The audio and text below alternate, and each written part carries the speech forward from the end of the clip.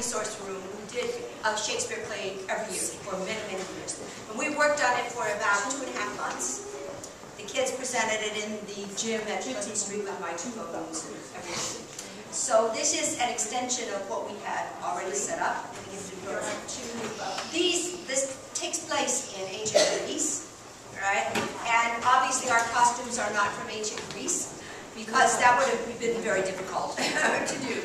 What we have here are simply costume pieces, and this will help you to identify each character.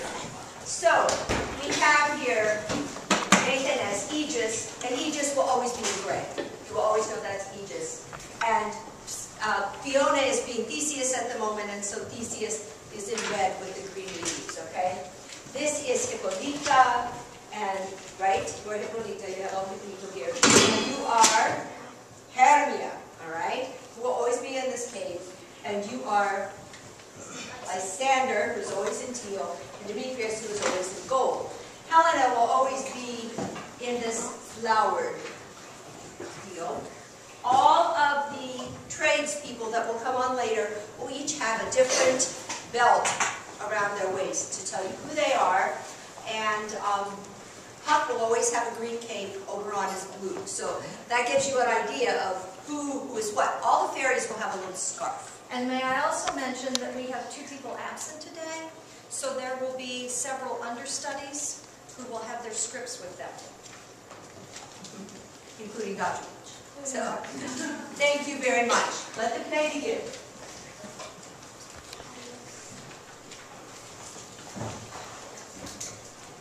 4 days, Hippolyta, 4 more days, the new moon and bring with their wedding. The time cannot pass fast enough.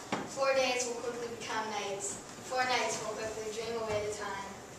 Hippolyta, I wooed the young sword of one I loved. But now I went to the festivities and married. Happy pieces are renowned dupes. Thanks, good Aegis. What's the news with thee? Full of vexation I come to complain against my daughter Hermia. Stand forth, Demetrius.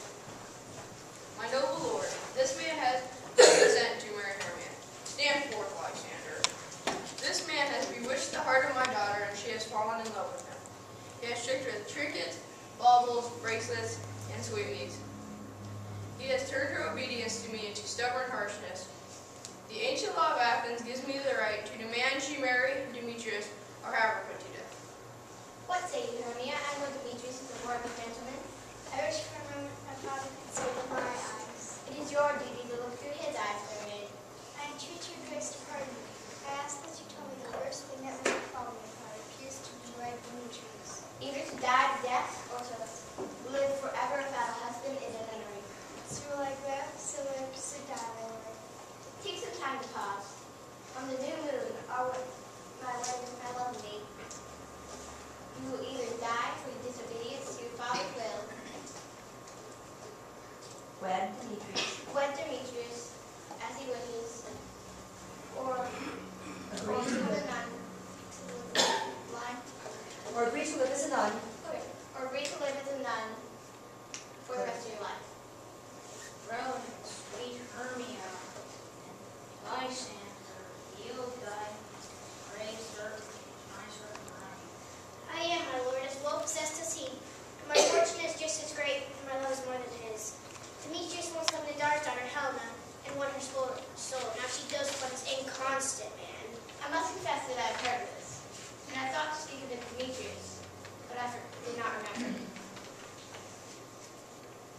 Demetrius and Aegis, come with me. I wish to counsel you privately. And Hermia, try to fit your fancies to your father's will. With duty and desire we follow you.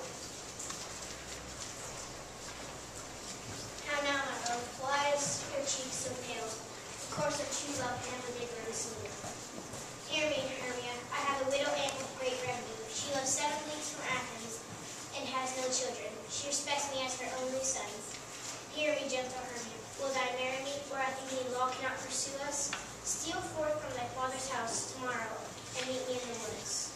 My good lassie, I swear to you that strong spell flesh. Look, keep promise, love. Look, here comes Helena.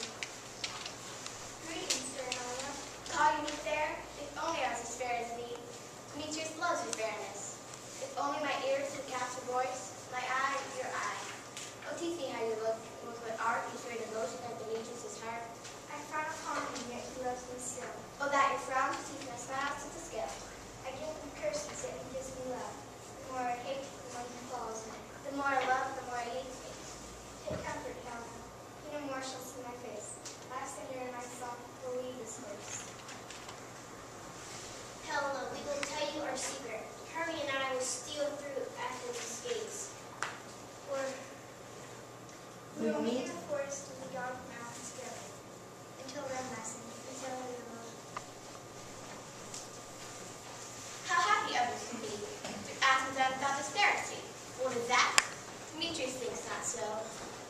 Love can transpose form and dignity. Love looks not with the eyes, but with the mind. But wait! I'll tell Demetrius of Hermia's plans. And to the woods he will go tomorrow night after her. If only he thanks me, that is the price I must pay. But I mean to have his love when he returns.